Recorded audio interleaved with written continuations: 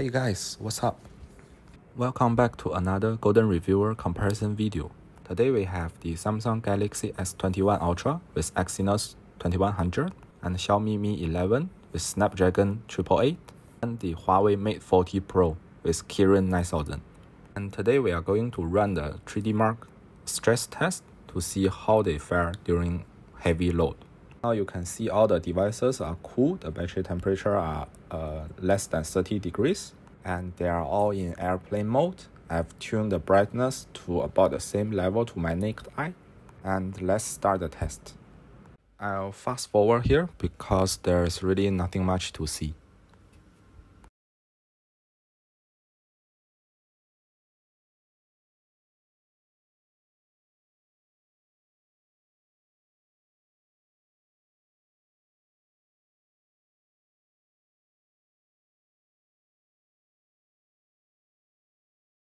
And something interesting happens after about 15 minutes. The Snapdragon 888 is overheating. We see that the battery temperature already reached 50 degrees and I'm forced out of the test. I think this is really very bad for Xiaomi. Apparently their thermal design is not good enough to dissipate the extreme amount of heat generated by the Snapdragon 888, and not being able to finish one round of 3DMark stress test is just a shame.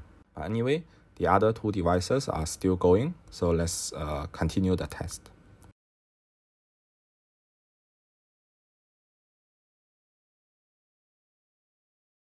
Okay, now the test is finished.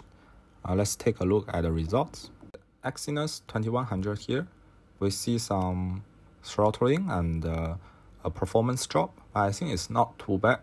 Notice that the lowest loop score is around 3600, which if you remember is just the performance of the Snapdragon 865 without any throttling. On the right, the Huawei Mate 40 Pro has a much more severe throttling.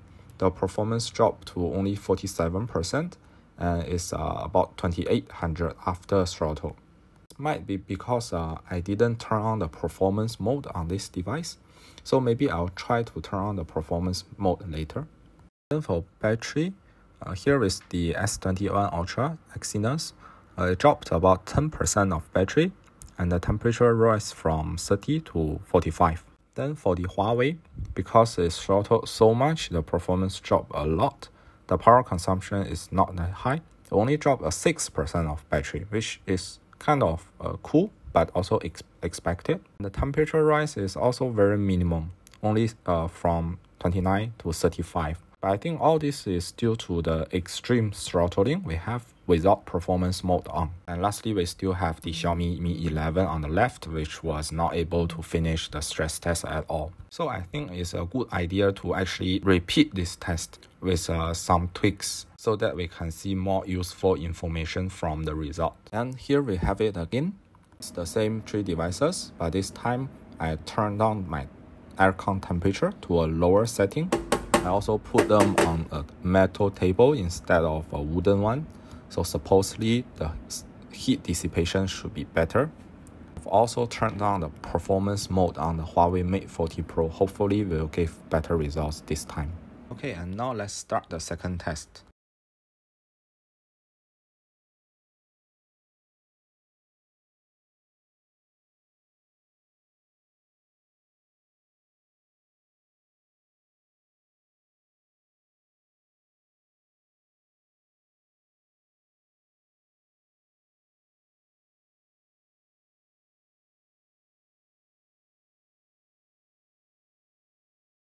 Apparently our plan worked this time.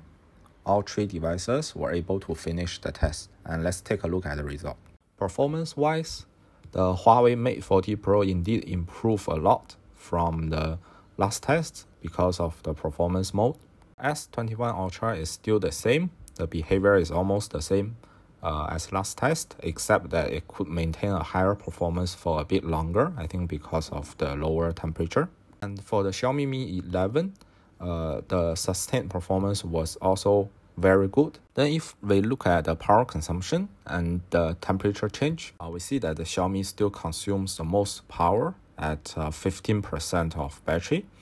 And the temperature is also highest at the end of the test at 47 degrees. The S21 Ultra is almost the same as last time, except it used a bit more battery at 12%. I think that's because the temperature is lower. It could maintain a higher performance for a little bit longer. For the Huawei Mate 40 Pro, we see that the temperature is the lowest of all, and it didn't use that much battery at all. At 14% of battery consumption, but you also need to note that the Huawei Mate 40 Pro has the smallest battery capacity, right? So I think overall in this test, the Huawei Mate 40 Pro with Kirin 9000 is the best performer. And then for Xiaomi Mi 11 and the S21 Ultra, they are both decent. They have their own problems. So for the Xiaomi, the performance is really good, but the temperature is just out of control. And for the S21 Ultra, we see a healthy improvement from last year's Exynos.